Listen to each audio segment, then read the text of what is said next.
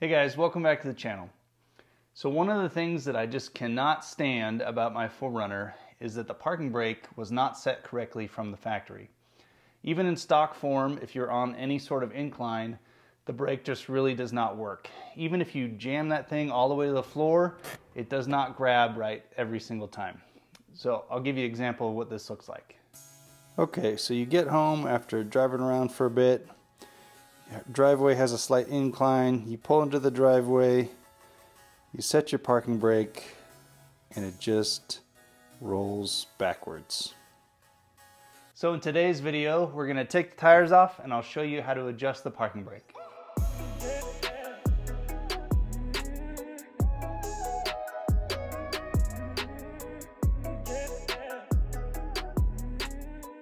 Okay, so now that we got the tires off, to adjust the parking brake, you need a screwdriver to fit into this hole to adjust the little tensioner that's in there. You don't have to pull off the rear brake caliper, but I'm going to so I can show you what's inside that hole. Okay, so once you remove the disc brake, these two brakes, they expand to push onto the inner wall of the inside of your disc brake. Okay, so at the bottom hole here you can see the mechanism with the teeth that needs to rotate up or down to tighten or loosen the brake. If we look at underneath here, you can see it. If you just rotate it up or down, it'll expand the shoes to go in or out to clamp on the inside of that disc brake. Okay, with the hole lined up down here, we can stick a screwdriver in the hole and adjust the little wheel inside.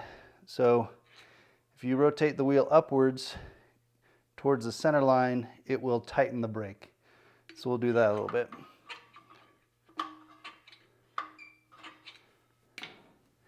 Then check the tension. There's a little bit of drag, maybe not quite enough. So just keep adjusting it until there's a little bit of drag on the brake, and then that should be good.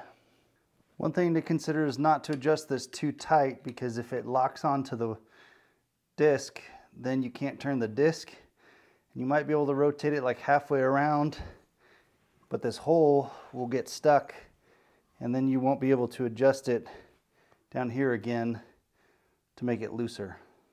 All right, after you've made your adjustments, throw your tire back on, tighten everything down, and let's go outside to see if it worked.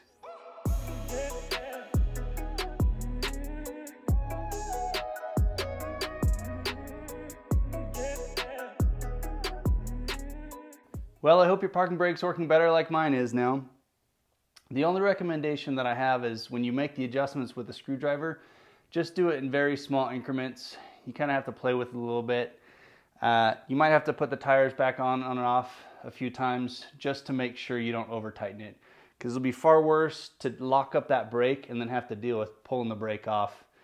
It'll cause way more headache than it's worth. So just take your time, small adjustments. That's my best recommendation.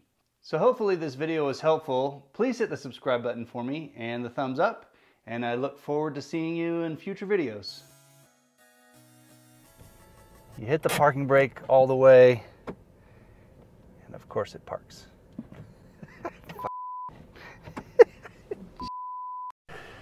Ugh.